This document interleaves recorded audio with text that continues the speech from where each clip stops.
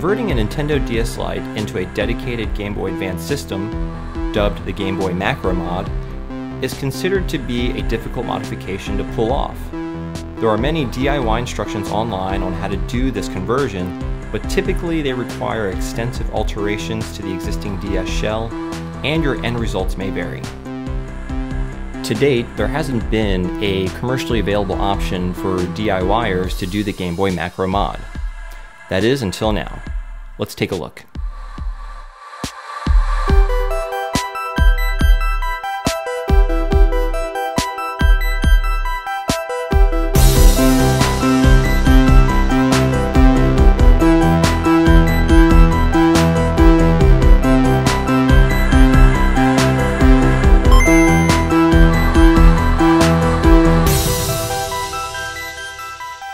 Hey everyone, welcome to the channel. My name is Tito. Today I'm going to show you how you can go from a Nintendo DS Lite with a broken hinge into a Game Boy Macro system utilizing Boxy Pixel's aluminum Game Boy Macro faceplate.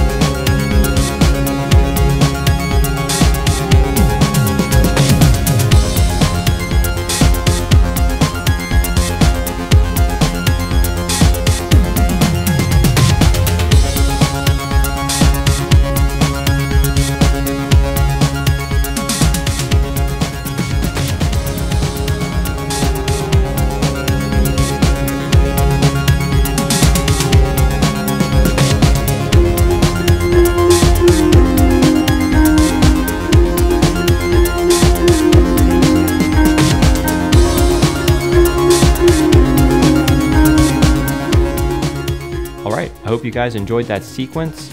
I'm debating whether or not for future videos if I should do more detailed instructions or to just stick with the montages like the one I just showed you in this video. Let me know what you guys think in the comments below.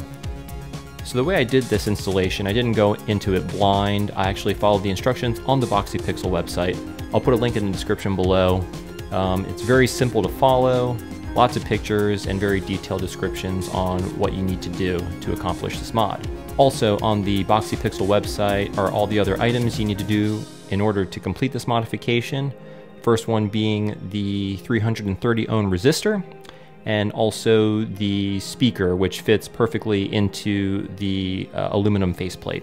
A note on my particular installation, you may have noticed I was using a glue gun in order to cover the one of the holes that was drilled into the faceplate. That hole is actually there for the LED indicator light in the top right-hand corner of the Nintendo DS. There is nothing covering that hole, so the reason why I used hot glue to cover it is twofold.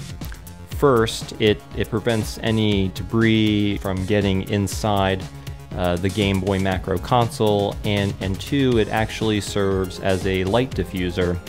The LED light just coming through the hole unobstructed is actually really distracting. It's very bright, so putting hot glue into the hole actually diffuses the light and really tones down the intensity of it, and also it kind of makes it look like a more refined and polished product in the end. So you'll notice I actually used Kapton tape to cover the hole before putting the hot glue. That was to prevent the hot glue from going through the hole and protruding to the other side. And also it once the glue dries and you remove the Kapton tape, the hot glue is actually flush with the aluminum faceplate, so it really looks polished and nice. Okay, so what did I think of the actual modification once I completed the install? I have to say this is the cleanest and easiest way to do the Game Boy Macro Mod. If you want to complete this, again, go to the Boxy Pixel website. You can pick up the faceplate for, as of the recording of this video, I believe it's $49 for just the faceplate. And if you want the complete kit, you can also, on the website, buy the 330 ohm resistor, as well as the speaker. The modification itself is, except for the faceplate, everything you do to the motherboard is exactly the same as you would do any other Game Boy Macro Mod. It just requires a little soldering for the speaker and the resistor, and then disassembly of the Nintendo DS Lite unit itself. And that's it. If you're comfortable with doing those two things, this is a very simple mod to accomplish on your own. So what do I think are the pros and cons of this modification? For the pros, I think this is the best form factor for the Game Boy Advance. It's also quite a bit thinner than the original Game Boy Advance, and that's simply due to the fact that it doesn't utilize disposable AA batteries. It has its own internal rechargeable lithium-ion battery, which makes the enclosure quite a bit thinner than the Game Boy Advance.